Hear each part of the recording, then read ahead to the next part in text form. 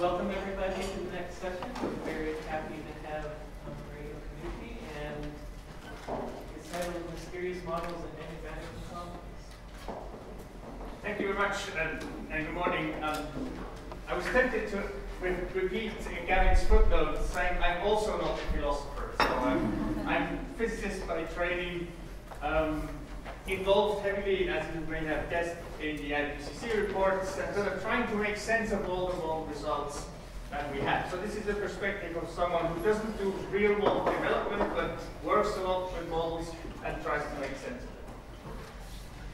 So we build models and we run those models, and this is how a model would look like on a 2-degree resolution in the atmosphere. Just to be clear to Lenny, or the underground, and you see the satellite product, so that's not model generated, but the white is a model generated cloud distribution, and so the bluish would be rainfall. And as we go along, we make those models more complicated and we make them better, and we're now at the stage where we can run models at sort of 12-kilometer resolution, not for hundreds of years, but there's sometimes a tendency or a temptation to think that they sort of converge to reality if we make them more complicated or complex enough, and if we increase resolution forever and forever, then at some point they will be predicting everything. And indeed, many things like look fine, and I do think models are useful for many purposes. I'm not just suggesting that models are completely useless, but there is at some point sort of this feeling of the break wall that you're hitting, or you could say it's a series of larger and smaller yikes, as Lindgren called them. I'm going to try to say a few things of where these symptoms of hitting the wall may be.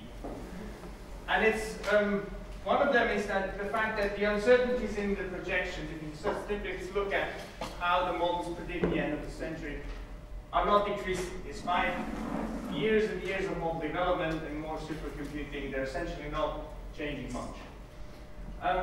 The criteria that we use to decide which model is good or bad are essentially unclear.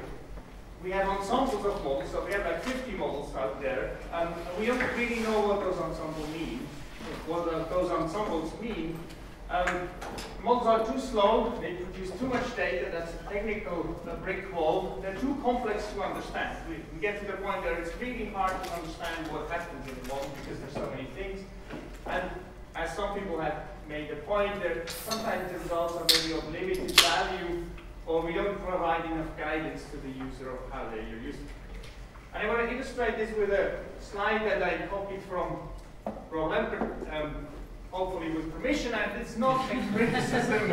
It's not a criticism on his work. In fact, I think he's one of the few people who does this sort of interface work between the climate modeling and the impacts and adaptation. But what struck me was that he was making the point that we should do the best available science here.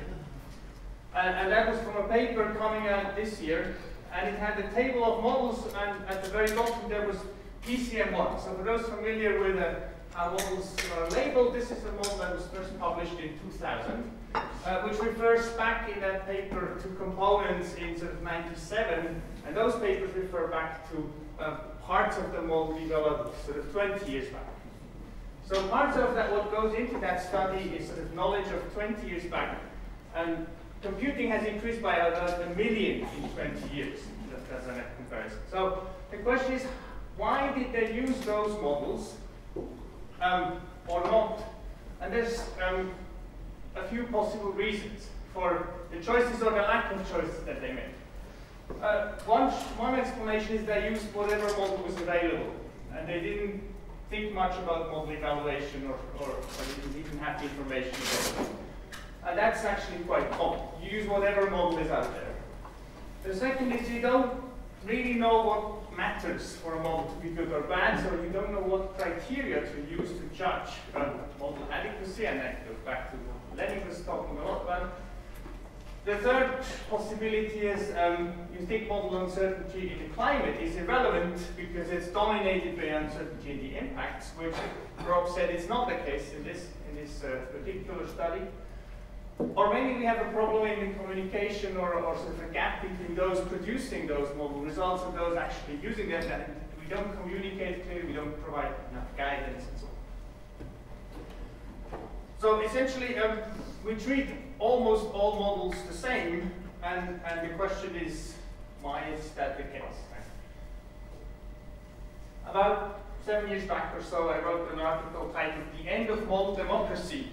And we had a workshop in Boulder about assessing and combining multi-model climate projections, which is essentially trying to make a step forward beyond the model democracy question. But if you look at the fifth assessment report, here we are again. This is what we call the postage stamp figure.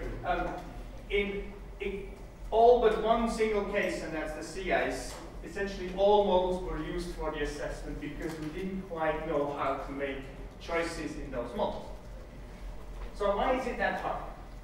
So we're going to talk in the first part about model evaluation and scalability.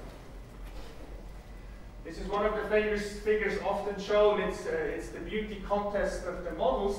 It's basically showing for a number of variables on the vertical and a number of models here, how well they do relative to each other. Red meaning poorer and blue meaning better. So you can see that a number of things. First of all, there are some models that tend to be good at most things, and a number of models like PCM, which we had before, which tend to be poor on most things. So there is probably a case to be made that some models are better than others in general. But there's also clear that some models do well on some things, but not on other things. So model evaluation should probably be specific to certain criteria. The third point is that we can measure those things with regard to observations, and we call this a performance metric. It's simply some sort of root mean square difference between the model and the observations. But that doesn't necessarily mean that the model is skillful for doing anything. The model could be right for the wrong reason. So what we need to do is we need to make some connection between the model performance in these things we can measure to what we call the model quality metric, whether the model is useful for a specific purpose, which is something that is about the future where we don't have observation. So the question is, can we aggregate that in a sense? Can we say, well, this particular model, because it has more blue, is better than another one? And you can do that, of course. Here's a study that we did based on 3 different generations of models, going 2, 3, and 5 forward in time. And basically looking at surface temperature and precipitation, plus the seasonal cycle and variability. And the bars are, the longer the bar, the worse it is. So ideally you would get 0. And you can see a number of things that are interesting here. First of all, we seem to be making progress in the sense that the bars are getting smaller as we converge to today, but not very quickly, right? So it goes from like 1.5 to about 1.2 to 0.9 or so. So sort of 20% better every 5 years, but it's not going very quickly. The second thing you see is that there's a massive spread between the best and the worst. At least a factor of 2. And some models, like HATCM3, which you're complaining about, Lenny, they were developed 20 years ago. They would still be competitive compared to today's models. So there's some models that are quite old that are still reasonably okay. And the interesting question is that I was asked to give a talk at NCAR a few years back at the Breckenridge meeting, at the annual meeting, and I proposed the title, is CESM, the NCAR model, the best climate model? And then the organizer of the committee came to me and said, well, I'm not sure this is an appropriate title. The funding agencies and the program managers and so on. And I said, I insisted on giving a talk with that title. Of course, you can define an infinite number of metrics, and many metrics are going to be very heavily dependent. So if you look at wind or surface pressure or 500 hectopascal height, they're all going to be telling you the same thing. Observations, in some cases, are uncertain, but the most important thing is that this concept of a best model is completely ill-defined. And that goes back to Wendy Parker's work, which I think is extremely clear about this idea that there may be a best model for a particular purpose, where best is measured in some specific way. But you have to talk about what the purpose is and how you mean best, And determining that may be actually quite hard. And the analogy here would be like, if you ask the question, what is the best car? Then maybe this is the best car for impressing your girlfriend. If you want to get up the mountain, this may be the best one. And there's really no point in arguing which car is better. It depends on what you want to do. And I think that's really important that this community tries to embrace that a bit more in the climate community. And I don't quite understand why the modeling centers are still insisting on creating one model that is best for everything. There may be discussions happening internally of what means best and how this is judged, but it's rarely sort of made clear what the purpose is. You try to have one model for all purposes that is best for all purposes. So what we try to do is we have a model that simulates, say, present-day temperature, and it simulates something in the future. And there's other models that simulate the present day and the future. And we try to make some sort of inference of what the biases in the present day, here in the middle, imply for the future. So we're trying to make sense of whether a model that is too warm in one particular area is too warm in the future or not. And there's sort of three ways we can do this idea of model evaluation.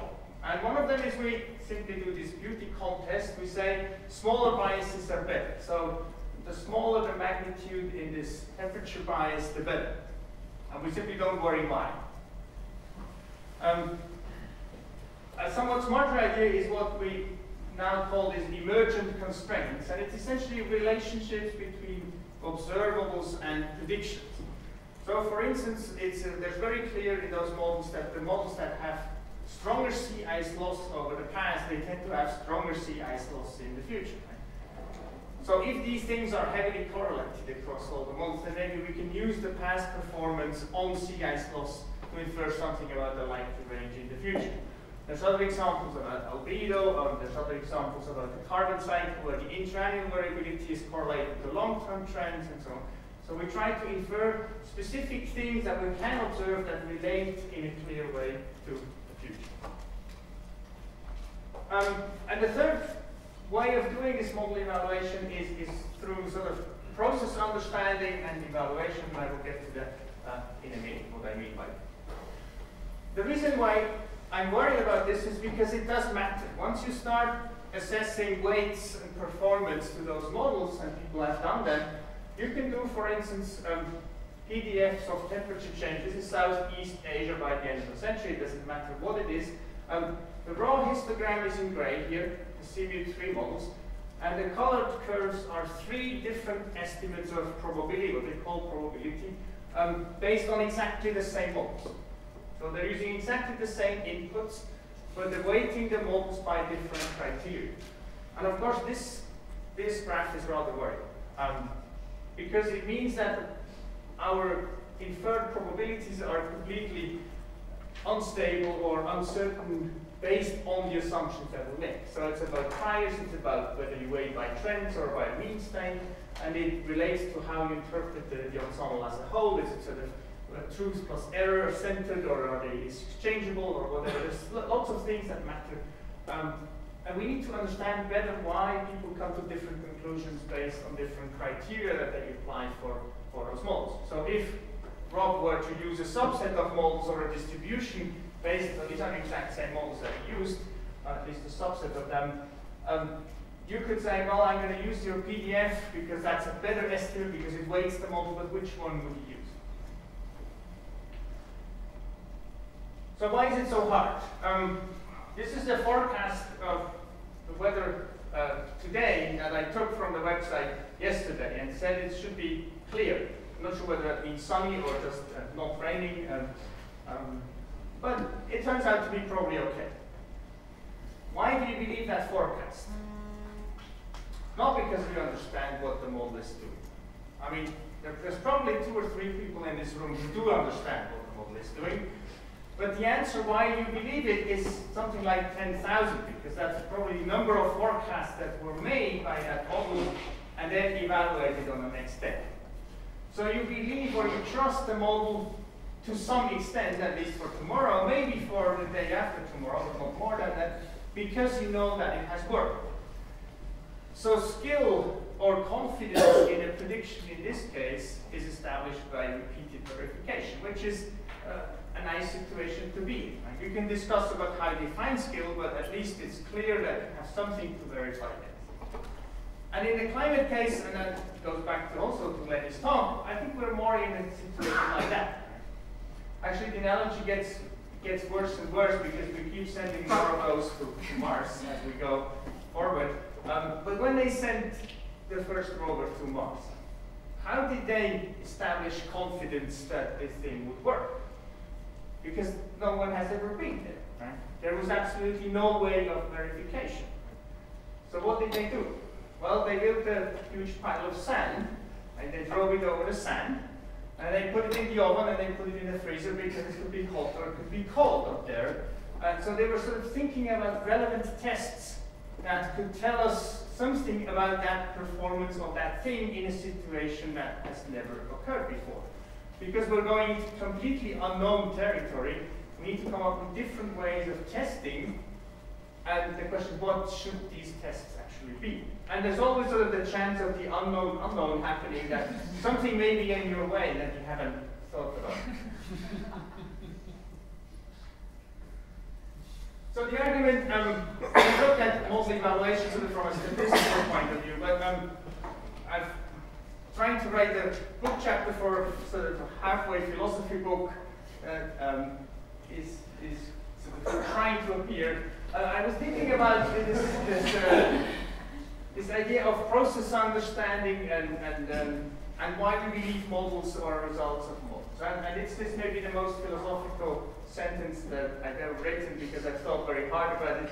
And I think my argument is that what we try to confirm is that for a particular purpose, first, the relevant quantitative relationships or interactions between the different parts or variables that emerge from the inner structure of the model are sufficiently similar to those in the target system. So that means we make an argument about the structure of the things, and we make an argument that all the things that are relevant for one purpose are there.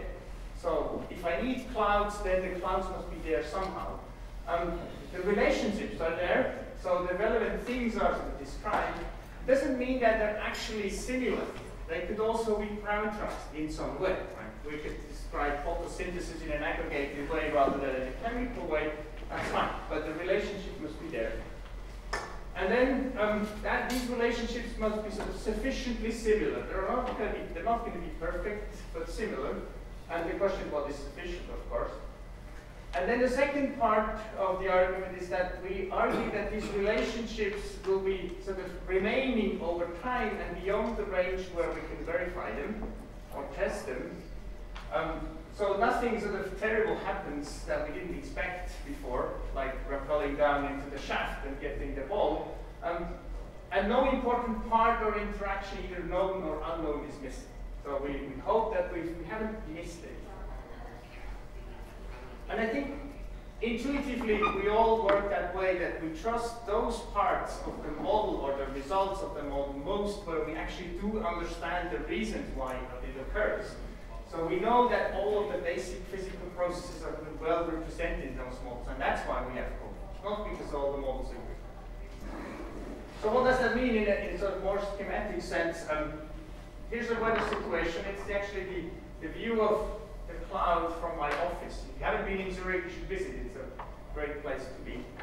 What we're trying to do is we build a model which has some parts and some interactions, and we hope that all of the relevant parts and interactions are there. And then we run that model forward in time. And notice that the model is not uncertain. I think this is one of the things I've learned from discussions with others in IPCC. This idea of model uncertainty is a bit strange, because the model is completely certain. Once you've specified it, once you've written it down, it's completely certain. And it's completely deterministic. If you run it twice on the same computer, it will give you exactly the same result. What is uncertain is the relationship between the model and reality. So what we're trying to do is we make some sort of abstraction step into the model world, and then we make some what I call inference step. I'm not sure whether this is philosophically the right word. We try to infer something back from those results to the real world. And that's the thing that is uncertain. How do we translate the thing we learn about the model into the reality? And how does that depend on the simplifications we have made in building them? So model evaluation can be one of three things. It can either be like the statistical thing, it looks good, right? Temperature simulated, fine, it looks good. Or you could argue that this process point of view is important. The right things happen, there's the right things in it, the right processes in it. Or you can look at this sort of emerging constraints, and what that means is, for instance, in this weather case, you could say the model predicts the next day's weather, and it also predicts climate change a century ahead. And reality tells me only about the next day, but then not the end of the century. But if there is a strong relationship between those two, if you think the same processes operate for the next day's weather and climate change, then maybe the relationship between the short term and the long term can be used as sort of inferring something about it. Okay.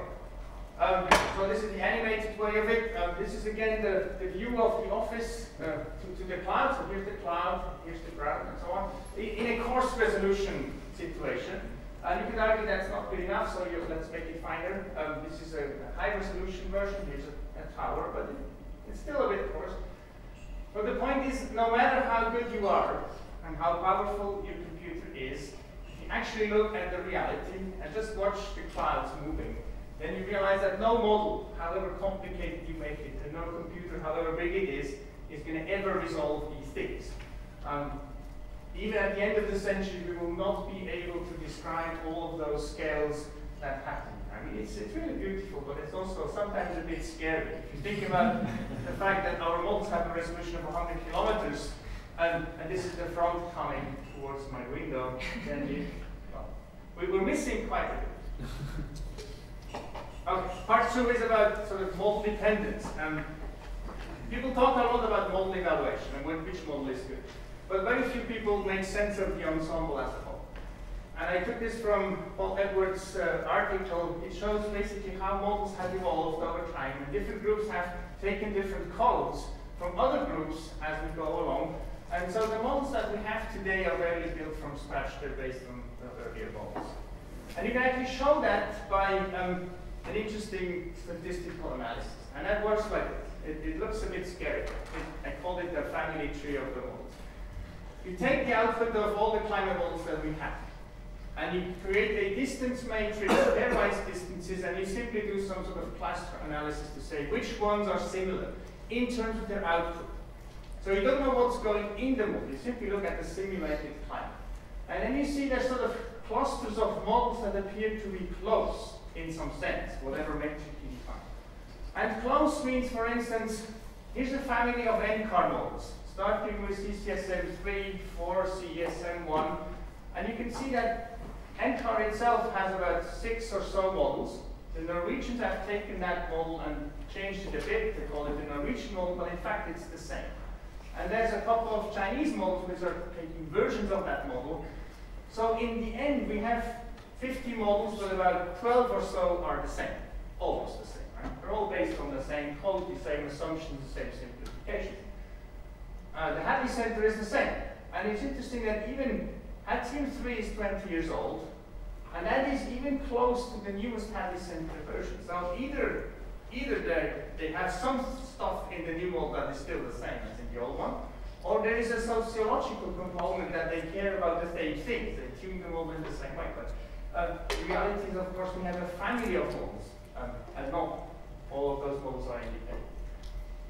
And the other result was from a study that we looked at when they perturb parameters in the Hadley Center model. These are the red ones here. You can perturb the parameters no matter how crazy you want. You always will get some sort of Hadley Center model. So you could probably never get the structural uncertainty by perturbing parameters in a single. Essentially, that means that the interpretation of those ensembles is very complicated. You don't have 50 models, and they're not all independent, but you do have sort of families of models. So how can we move forward? This is work by Ben Sanderson that we did And it's a bit complicated, but I'll try to walk you through it. This is essentially showing the space of models. Again, it's called multi-dimensional scaling. For those interested, it's essentially trying to map out the model distances in a 2D field. The observations are here in the circle. And the distances, they correspond as closely as possible to these distances that we had before. And you can see, for instance, here's the cloud of happy center models, the brownish ones here. Here's the cloud of GFDL models in Princeton, the blue ones here. Here's GIS for Gavin, if he's here, no, he's not here. Here's NCAR, the red ones, and you can very closely see sort of clusters of models that are similar. Now, if you take those models as they are, you're going to be biased to those which are sort of overrepresented in those clusters. So what you try to do is you come up with a way of either eliminating the ones that are duplicate, or you sort of try to interpolate in that space, sort of renormalize out that model similarity thing. And what you would like to have is essentially two things. If you duplicate a model, it shouldn't matter. And that would be the case if you average over that space. If you put the same model on top of each other, it wouldn't change the landscape.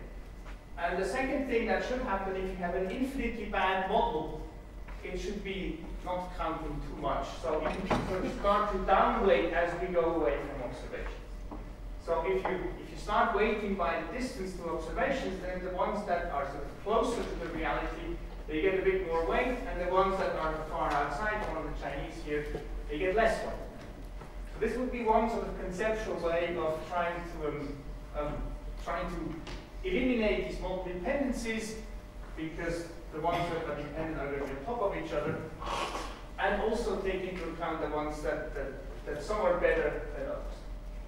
If it's too hard, I'll try to explain it in the range. But can I just ask, what are the two dimensions by which that map was produced? It's essentially, you could say it's the first and the second DOF of that distance matrix. It's called multi-dimensional scale. So if you had, the analogy is if you had a matrix of distances between cities, as you have sometimes on maps, then that would be the map that results from that analysis. But if you're confused, I think this is the example again. If you're trying to predict the weather for tomorrow, you could look at the weather forecast, a single realization from one model. And then there's another one from the same one. You could also ask the farmer next door about the weather, or you could simply look at the sky. So these are sort of the 4 lines of evidence, the 4 models that we have. And now, first of all, it's unclear what the meaning of an average is. So averaging models may create something that is unphysical. Second, you have to worry about skill. You may trust the model more than the farmer, or the opposite way. But you have to, it's not clear that all are equal. So the democracy is not obvious. You have to worry about dependence. The fact that these are 2 runs from the exact same model doesn't necessarily mean that you give it twice the weight. If you read the newspaper for the weather forecast, you would not go and buy another copy of the same newspaper and think that this is providing more information. And the final thing is that you need to be worried about sort of the range of things covered. Of course, if no model has a tornado, then no matter how you start weighting, you're not going to get the tornado. So that's sort of the unknown thing there. Third, I think, topic is the variability. A few years back, 2 or 3 years back, there was a news piece written by Richard Kerr in Science about defining the diameter of storm drain pipes in Seattle, and basically how should those decisions be made. And it went on and on about uncertainties inherent in the regional model, and then there's the global model uncertainties at the regional scale, which feed into the regional model, and so on. For 2 pages, there was no single discussion of natural variability. Now, we've done some work with Clara Desser and others at NCAR using large ensembles of the same model. If you run a model 40 times, and then you take the average. This is the average of 40 models. You see the familiar pattern of warming in the high latitudes. But if you just take the warmest and the coldest realization of that model, these are quite different. And if you look at trends, for instance, here's Seattle. Right? So the coldest run has essentially no warming. And that's not over a few years, but it's a 50-year trend. So no warming over 50 years. And the warmest one has a warming of about 40 degrees. And this is not model uncertain. This is exactly the same model, the same scenario. The only thing that has changed is a tiny, tiny perturbation here in the butterfly effect here. So that means on the local scale, variability can be pretty large. It's not large on a global scale, actually, right? On a global, they're all the same. But because circulation changes, these things can matter. Now, if you look at rainfall in Seattle, for instance, you could have 20% more rainfall or 20% less rainfall. We're talking about mean rainfall. Now, I'm not sure what's happening with extreme rainfall. Maybe that's better explained. But probably if you decide about the storm drain type diameter in Seattle, you happen to be in a place where the uncertainty in models and the uncertainty in scenarios is basically swamped by uncertainty in natural variability. And people, I don't think, have appreciated that enough because they were focusing on sort of global mean temperature by the end of the century. But once we talk about adaptation, 20 years, 30 years, and we talk about local changes, then the natural variability is very large. And it's almost irreducible. Unless we make tremendous progress in decadal forecast, we probably see this as a lower bound on uncertainty that we could not overcome. So what are the latest models predicting or projecting for the future? And that relates to the hitting the wall on the uncertainties not decreasing. If you want the old generation of models for the old scenarios, this is how it looked. And these are the new ones. It's a bit difficult to interpret because it's not really good scientific practice if you change the models and the scenarios at the same time. So two things change, the scenarios are different and the models are different, but it's still obvious that the range across models for one particular scenario is essentially the same. You can try to correct for the scenario affected, and it's about the same. Of course, we have a low emission scenario here, which we didn't have before, but essentially the uncertainty has not decreased, despite an increase in computing of maybe a factor of 50 or so, and quite some probably low. If you look at things locally, this is rainfall change by the end of the century. And the way you have to read this map is that the dots here mean sort of high confidence, meaning the signal is strong and it's consistent across the model. Whereas sort of the hatching would mean the signal was within variability, and the white would mean the models are actually really inconsistent, that they predict trends of opposite sign that are significant in individual models. But the point is that, first of all, they look the same. Right? Which one is which? Has anyone any guess? Right? Unless you have actually read the papers, you wouldn't be able to tell the difference. Maybe that's good. Maybe that's good because that means that the basic processes in the large-scale patterns are approximately robust and meaningful in those models. What is sort of less clear is that the number of dots here, the stippling here, has not changed. So that the area where we actually are confident about the changes has not increased over the generations of models. So we still have about the same uncertainty as we had before. Now, when we were writing that paper, we wrote the final paragraph on how to interpret that, and basically asking the question, have we not made any progress? It was one of the more interesting cases where I think no single review comment was about the technical analysis, but there were loads and loads of comments from the reviewers about whether we had made any progress or not, and how this should be phrased in a high impact paper. So, and some saying that we do, of course, make progress. And anyway, I think my interpretation is that we may not have made progress in terms of reducing the range of the model's predicted change, but we may have made progress in understanding why the models do it that way. And we are probably a bit more confident that we're capturing all the relevant processes for these things. So in Rumsfeld's words, we may have converted some of the unknown unknowns into known unknowns because we included more things. the uncertainties may actually grow temporarily. And then you throw more data at the problem and you narrow it down again. And we may actually do that for a couple more comparisons, that we include more things, which makes the model more realistic and more process-based, and then the uncertainty grows, and then we have to shrink it again by model evaluation. So I do think we have made progress in the sense that our confidence is higher that this is the right result for the right reason, even though for adaptation, we have not made any progress. So the question is really, how many models do we need and what sort of models do we need? And Gary was saying, well, we need all this complexity because nature is complex. And then that may be true, but sometimes I have a sort of this sinking feeling that people are just building everything into the model because they can. And because of that sort of implicit but never written down assumption that as we do that, we will converge to reality. This is the analogy. If you build everything into the same model, then it may not necessarily be useful. It may be very hard to interpret and to use. It may be very slow, even on the biggest computer, and it may be hard to understand why it fails, and it will fail inevitably, at least in some situations.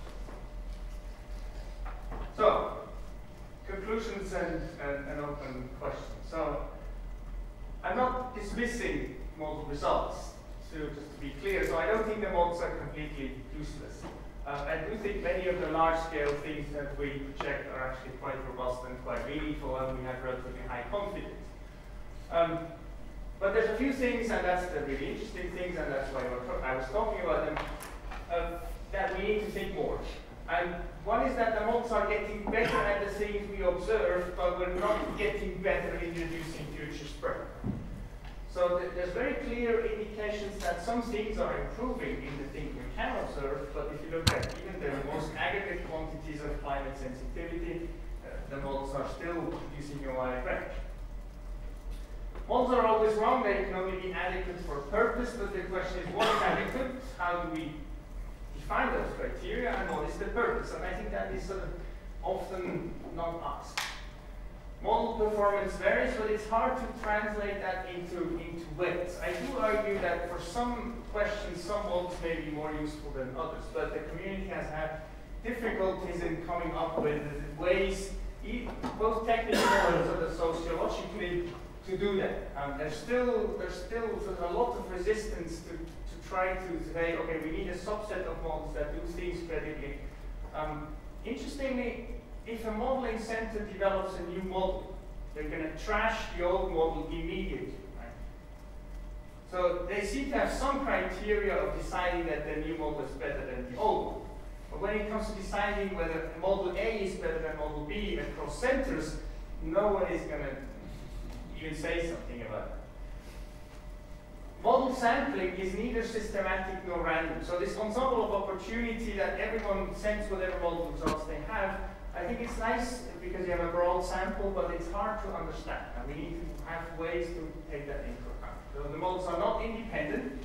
They share code, they share ideas, and the actual number of models that we have, independent models, may be more like 5 or 10, but certainly not 50. And certainly we shouldn't have any more confidence in a projection just because we have more models. Model spread is not an uncertainty. It turns out that even in IPCC, model spread is often taken as sort of a proxy for uncertainty because we have nothing else to work with, and we're not smart enough. But it's not necessarily clear that the model spread is of any use. It could be too narrow because we're missing certain things, but it could also be too big.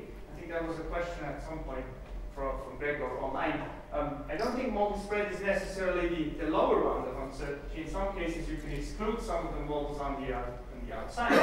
So the spread may be smaller or it may be big.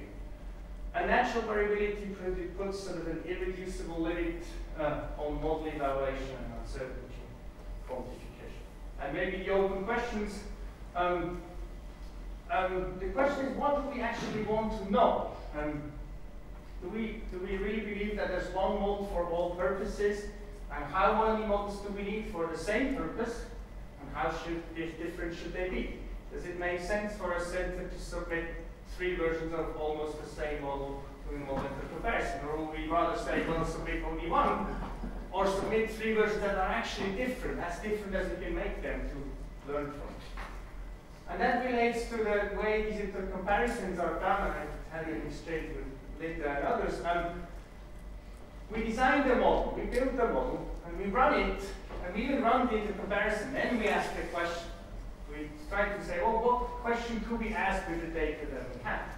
Well, shouldn't the scientific method be the other way around and say, let's ask the question first, and then decide what model to use and what ensemble to use? Of course, that's somewhat impractical to build a new model for every question. I see that point, but still, my criticism of those model intercomparisons is that we do them without really carefully thinking of what we're trying to do. And I think CVIP 6 is no different from the previous ones. We had to submit a proposal for the next scenarios last month. So we haven't even published the 5th assessment report. We already have a plan for the next intercomparison, even though very few people have actually thought hard about data that we have and what worked well, and maybe we could make it much smarter and allocate our resources a bit better, but it would require a bit more thinking rather than rushing into the next intercomparison, which maybe it's unavoidable for political and financial reasons, but scientifically it's not great. And I think the thing that maybe this community could contribute and engage with is the question of what constitutes a good model, how do we establish confidence, and where is a model adequate? And I'd like the way Wendy works on these topics, and maybe there's more philosophers that would be interested in those questions. Thank you very much.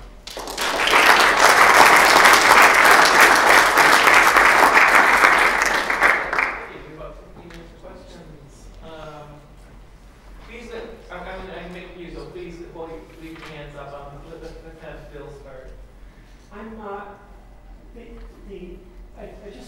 the idea of different models running models that differ in different features in some among the features, and then looking at the performance differences.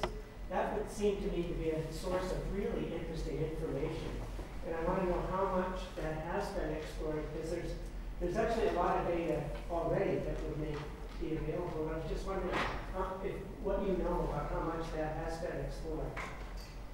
Well, there's literally thousands of papers are being written on those data sets for those model comparisons, but sometimes it's really hard because if you do one of those future scenarios, so you change everything at the same time. So you change all the atmospheric constituents at the same time.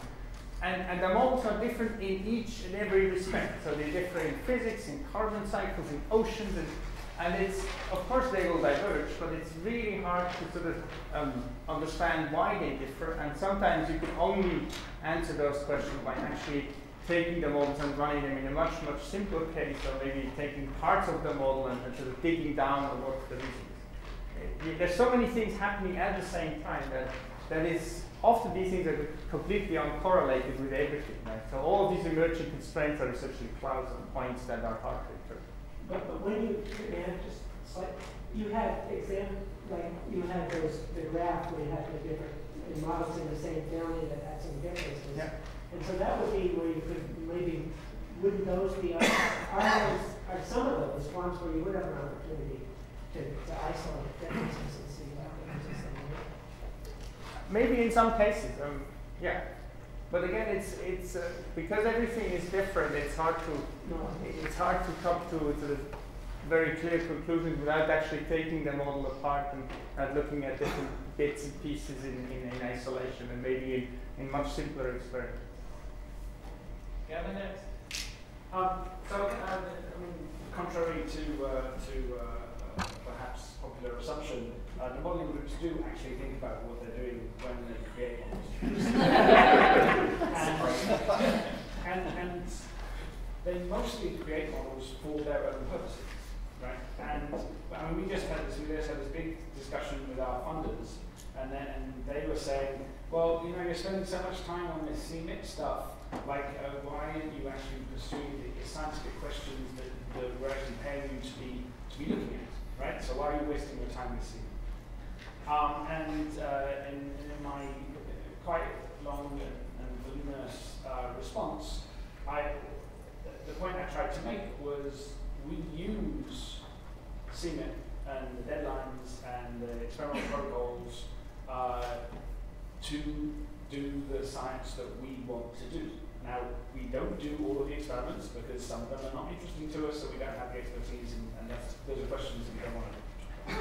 But we do spend a lot of time, and we were one of the groups that put in 6 different configurations, all of which were kind of deltas on a theme, right? And they all kind of grouped together compared to other models. But we were interested in the questions about what difference does it make if you have fully interactive atmospheric chemistry? What difference does it make if you have one model versus another model? Those were questions that we internally generated and used CMIP as a kind of springboard and a framework for us to do that in a way that might be useful to other people as well. Right? Now, we also did a huge number of single forcing runs with multiple ensemble members that nobody else even touched. And so we put in something like 250 different runs. Now, we would have done those internally, but we put them in the CMIP 5 archive because sometimes other people want to look at those things as well. So we use CMIP 5 in order to help us like kind of frame the science that we want to do and questions that we want to ask. Now, I'm pretty sure all of the other groups do something very similar, perhaps with the exception of NCAR because they feel that they have to do everything for everybody. But most of the other groups are very selective about what they do based on their own internal questions. Now, then the question that you really want is, well, as somebody downstream of CMIP, what should we make of that? Okay, now that's a much more interesting question. And then, you know, I think all of those kind of questions, the way we analyze it, make a lot more sense. I don't disagree. I think the point is so you're saying you built a model for your own scientific questions, and everyone else builds their own model for their own scientific questions, which may be different questions. So you end up with 50 different models for 50 scientific questions, and they're all scientific questions. And then you're using the results for policy or for adaptation. So maybe the point is that if we want to do impact and adaptation, maybe the criteria for building a model and an ensemble should be different than they are for your internal research questions. It's not obvious to me that one model can satisfy all of these things at the same time. Robert?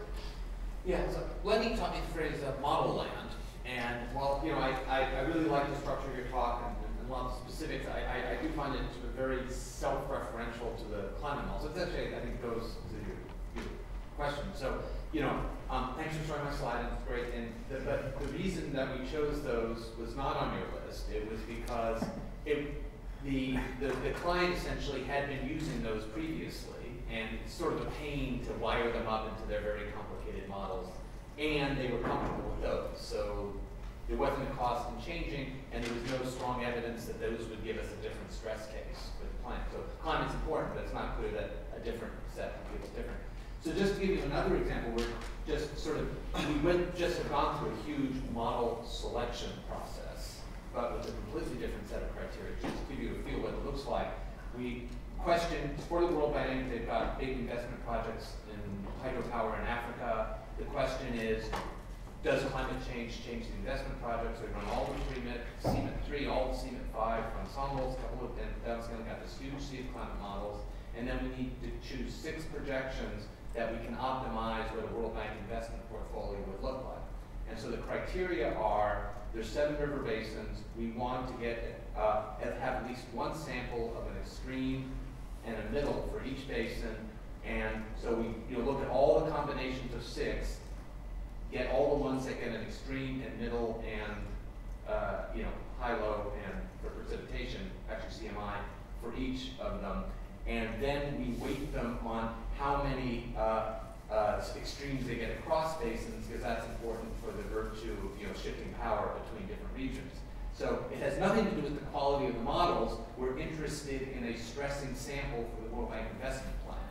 Now, it would be really interesting to then fold into that criteria some judgment about whether the correlations between basins, which is what we're really getting at, is important. But I give you the example, and you can comment like that, but just how the criteria, we're trying to select good models, but the criteria is totally different, and it's nothing to do with the models per se, but has different, it's all entirely focused on what it can tell us about where the World Bank should be investing its money. I think this is a good example where probably some thought has gone into the selection of models, but my worry is that this is the exception, and most people just use whatever model is out there and just process it because it's there.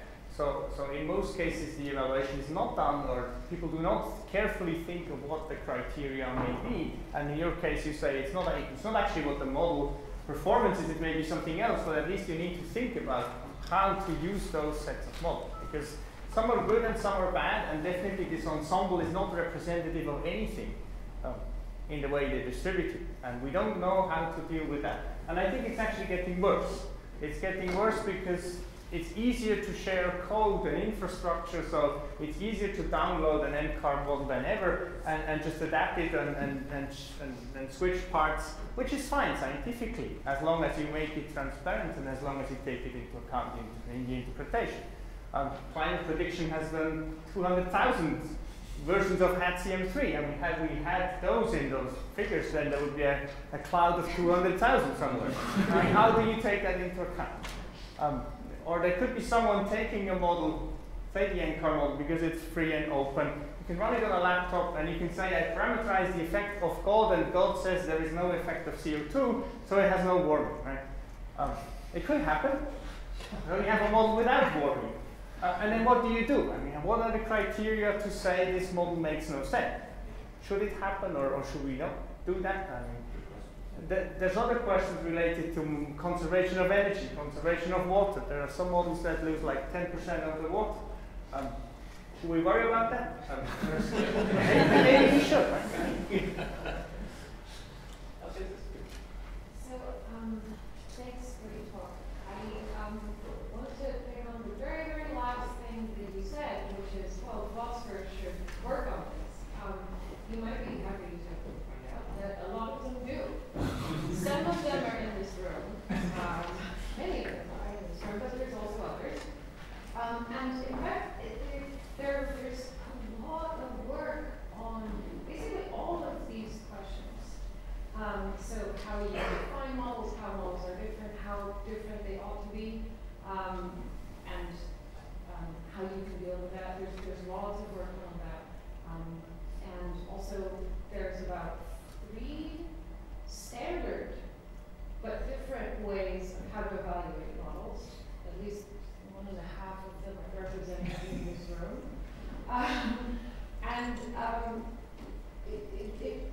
A lot of it, so I know many stuff is on climate models actually, but some of the other stuff deals with very different types of models, and maybe that's harder, but maybe it will help by giving sort of new insights, because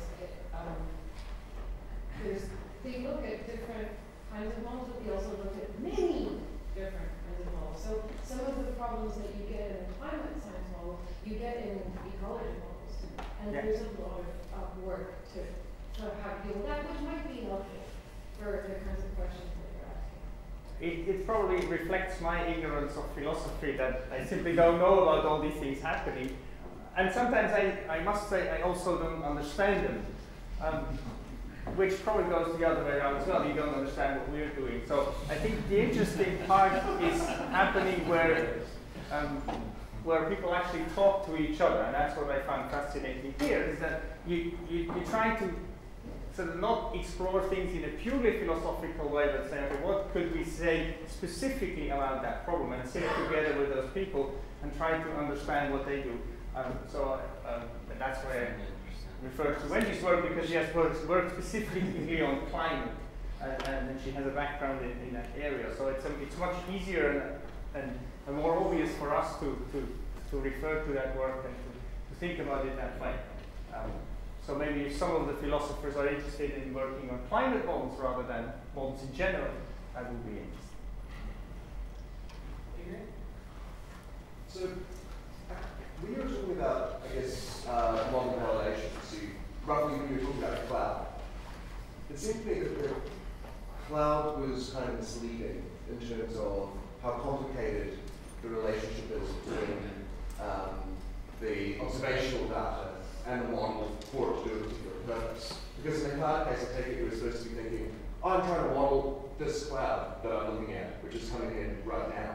And so the relevancy relationship looks really, really obvious.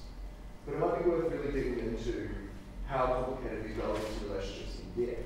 So take cases where you're doing things like parameterization, or you're using paleo data, or you're converting from subcomponents. There, notice that the relevancy is sort of a two-step, right? I've got my observation. Now, I've got to show that this observation is relevant to that subcomponent. So I know that this subcomponent has a certain skill. But then there's the second relevancy step, right? Which is, okay, now I know that it can do this. What on earth does that have to do with what I actually want the model to do overall? Right? So a lot of the time, this doesn't disagree with anything you say. I just think that if there's something I would add to your kind of little sort of philosophical paragraph, it would be to dig in a little bit more, because it seems like those relevancy relations are usually sort of two-step, right? Especially when you're confirming subcomponents. Okay, I'll think about my paragraph again and maybe make it more complicated. I take your point. Add some variables. Thank you. Do we have a question from the internet? We do, yes. So this is Gregor. It is a three-parter, I think. But he says thanks. That was a very clear and reflective talk. My question concerns MME interpretation. What gives us reason to think that individual models are sampled systematically or unsystematically from the entire space of all possible models? Why should weights help here? And what is that space of all possible models anyway? That's a hard question. I mean, we don't know what the space of all possible models is, and we certainly know that we're not sampling the space of all possible models, because many things are similarly wrong or similarly simplified in all of those models. I think the challenge is, from a practical point of view, is how do we make sense of the space of models that we have? So if you think about that spider web thing, we have the models that we have, and we try to make sense of them. So just gonna go ahead and get slide again.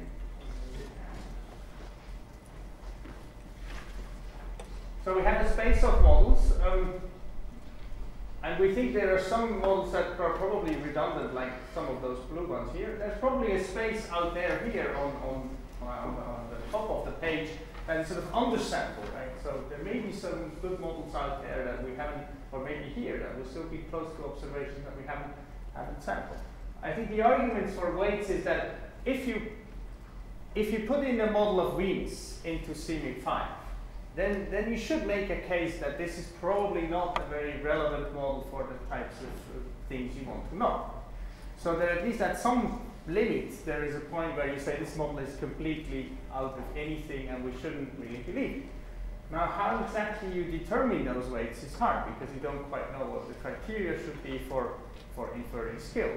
How does the things you can observe relate to the things in the future? But say this one model here, this is F pulse, the previous model in CMIP 3, it's bad on just about anything. Right? So there's probably a reason to say, well, maybe we don't trust that model too much because weird things are going on in that model. It becomes maybe less clear once you get closer, but conceptually the idea would be, if you're closer to the observations today, that's not a sufficient thing, but it's probably some sort of necessary condition to think that the models are doing the right thing. And if you do maybe another thought is, if you have a lot of models and you weight by something that is not relevant, then it shouldn't change the answer. It only becomes a problem if you have very few models. But if you have hundreds of models and you weight by some random number, then it's not going to change the answer. So there's not really much harm you can do in a large sample. Kevin had, I think, another question. It is a quick thing, like I said on the lecture. In the back there?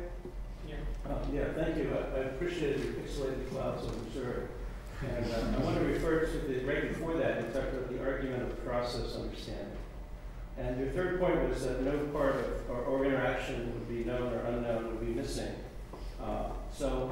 Relating that back to Lenny's point about Kelvin, his model, it had a gravitational age of the universe based on his understanding of the sun at the time. So instead of citing Rumfield or somebody from another field, if you look at Kelvin, if you look at Charles Lyell, you would get a different interpretation of actualism based on known processes. So how can you know that an unknown is missing? And back to the clouds. I mean, perhaps the clouds now, you know, there's new information about the microphysical processes. There are pollutants in them, or even some microbes that are coming into meteorology. And so some of the unknowns are coming back in, or they're getting to be known, but you can't predict the future unknowns. And I think Kelvin would be an example. Absolutely. I mean, fundamentally, we have no way of knowing the unknown unknowns. I think maybe the argument would be if your model, with all your best knowledge, does not replicate the things you observe, then there may be evidence for unknown unknowns that you haven't considered. If your model matches the things you observe, then maybe the chances are smaller for unknown unknowns. It doesn't mean that there's age of the universe. How can you observe the 100-year forecast?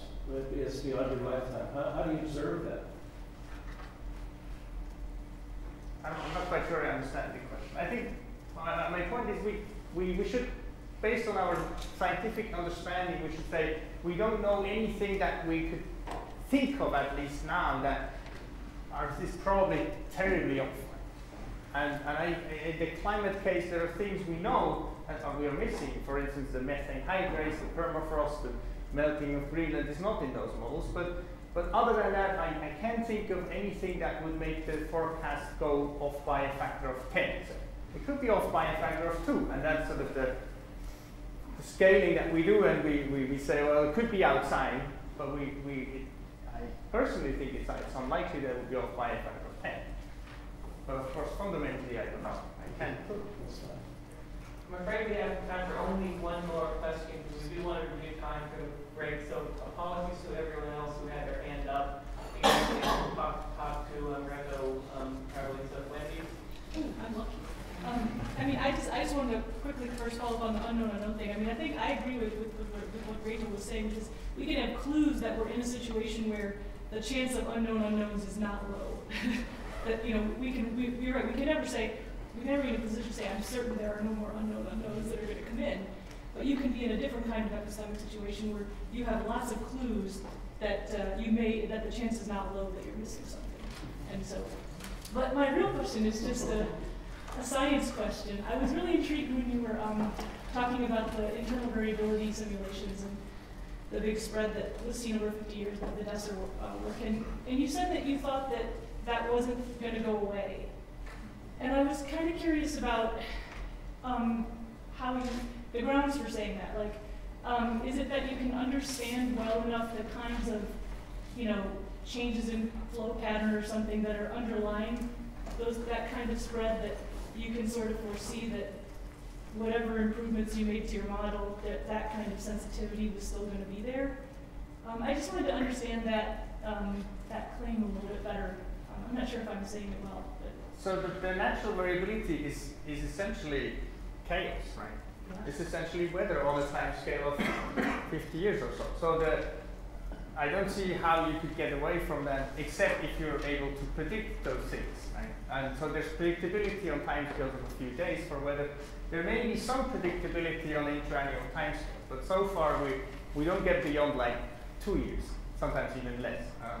So unless there is some sort of memory in the ocean where you could say, okay, that helps us to sort of get the first few years right, but whether there's a lineal or not in 30 years from now, I mean, there's absolutely no hope that we would ever be able to predict.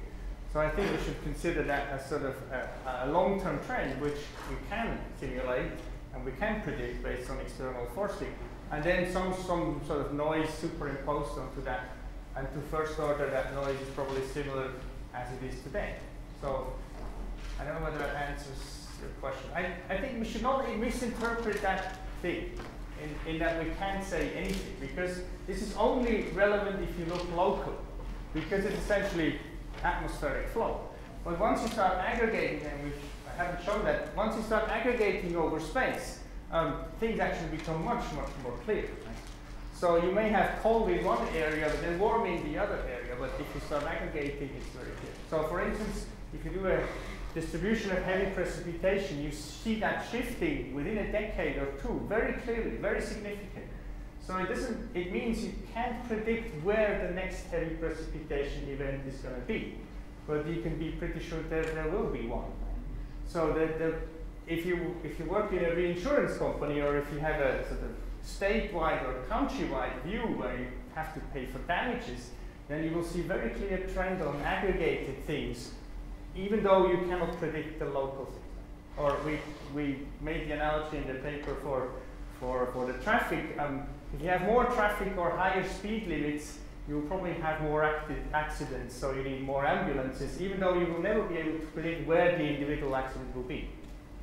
Yeah, it was only because these were 50-year time frames, 50-year kinds of changes that I thought maybe there might be a little more hope for improvement. But thanks for. I don't think so. Maybe we could talk over a couple. Very good. Thank you very much.